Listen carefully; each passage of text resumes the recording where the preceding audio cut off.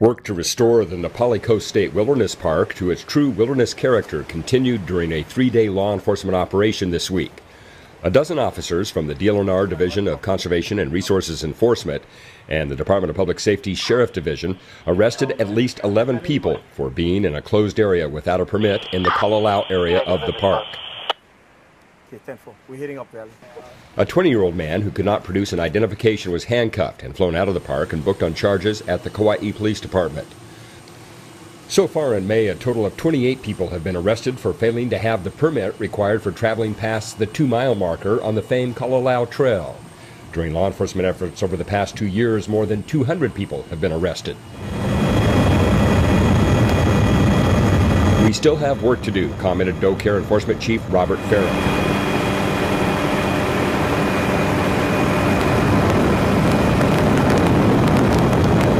This, his first trip to the Napali Coast since becoming State Conservation Enforcement Chief, he joined his officers as they hiked up the rugged Kalalau Valley in search of illegal squatter camps.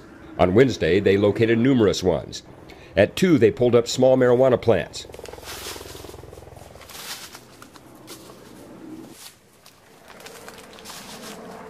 At 1, they confiscated an illegal crossbow.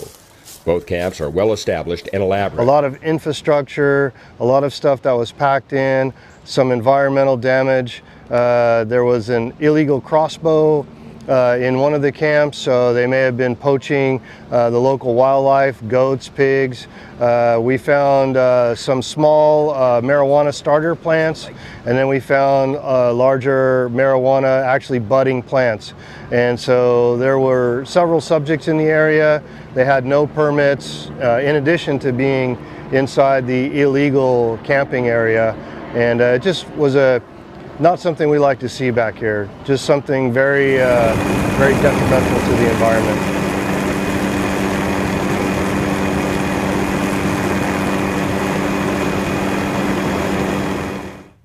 This one is where squatters had recently posted a web video depicting a brazen party and all the comforts of home.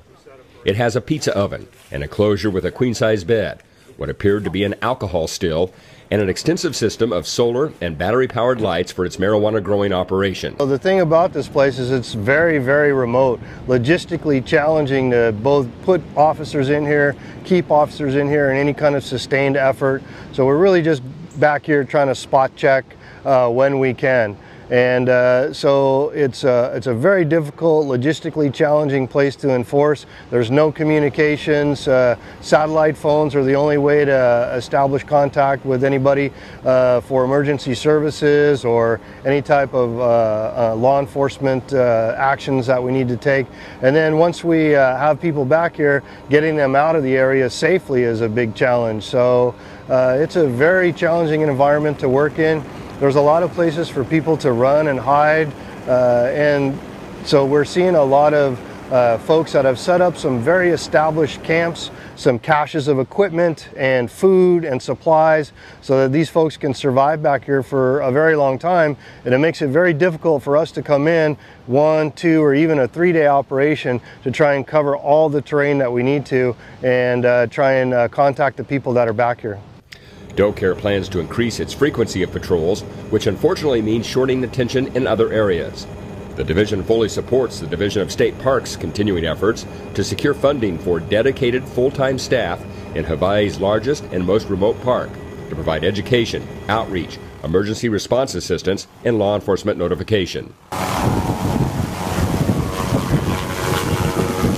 I have flashbacks to California and seeing the national forests and the state parks there being degraded by illegal marijuana cultivation. Very similar environment, you know, very challenging area to work, but that's my first inclination. When I come back, that's the perspective I see, is how do we catch people, get them out, and hold them accountable for being back there illegally. And then on top of that, the biggest problem is I'm not against camping, and I think people should be able to come back here and enjoy just the most unique, one of the most unique environments on the planet. However, they need to do it in a legal way.